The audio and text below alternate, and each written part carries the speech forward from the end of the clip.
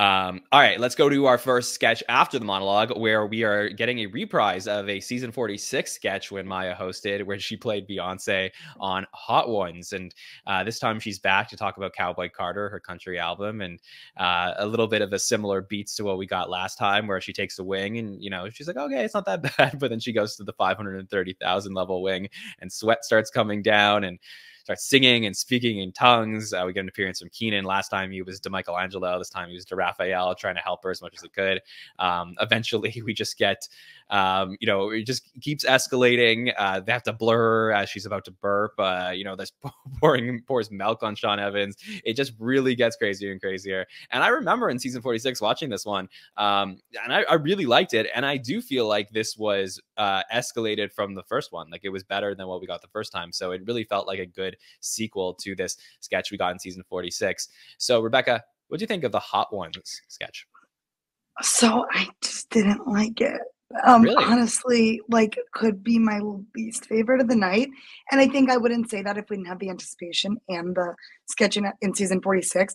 I love that. And I watched that one, and that's one that I definitely rewatch. But sometimes if something's gold, just let it be that way and just like not touch it. And I feel like Maya has so many awesome like impressions and repeat characters that it was like, of all of them to repeat, I don't think this one, I think it started at a place where it didn't have as much potential because you're kind of not reinventing the wheels. The jokes kind of hit the same.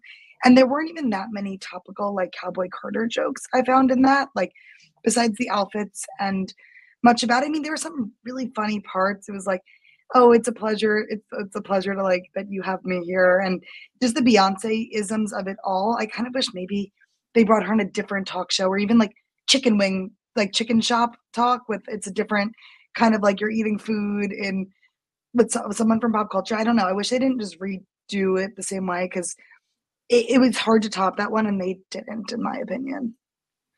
Interesting. Yeah, I mean, like, Maya's era had a lot more talk shows than this one does. So I actually felt like it was a little refreshing. Like, just this, the set design, the darkness of it. It's a little like La Revista de la Televisión with Bill Hader. Like, like that type of style, type of thing. It's a different sketch, but here, I don't know. I just felt like Maya was Maya again was really driving it.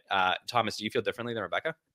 Yeah, I feel a little differently than Rebecca. I was coming off of the show started off well. I was on a high, but then I was skeptical. I saw the first, saw that it was a Hot One sketch, and I'm like, oh, really? Like, do they have any ideas this week? They're starting off with something that she did last episode, and I didn't totally love the first Hot Ones that she did. I thought it was just sort of kind of flatline for me a little bit, but I think this one was better. I think I agree with you, John. I think there was a little bit of escalation from there. I like from the first one. I like how they set up the premise for this about how it was like retribution for Beyonce because she slays at everything and she wanted to slay at this and she didn't do so well last time. So they gave us a reason as to why there was a sequel to the last one. And I thought it was just more heightened.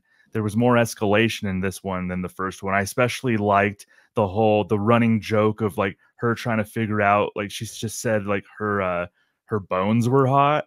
So she was trying to figure out if she could like replace her bones with other bones that weren't hot. So I think that was a funny escalation right there. I actually enjoyed this one more than the last one.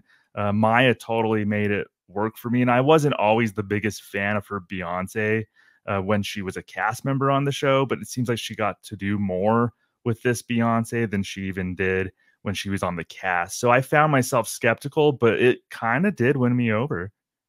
Yeah, when she was doing Beyonce in the Prince show, it was really like understated. So, Right. We've definitely seen it more since then. I love the like Keenan spraying the lotion in her mouth. And I kept thinking, like, as they kept going, she was like, keep going, keep going, keep going.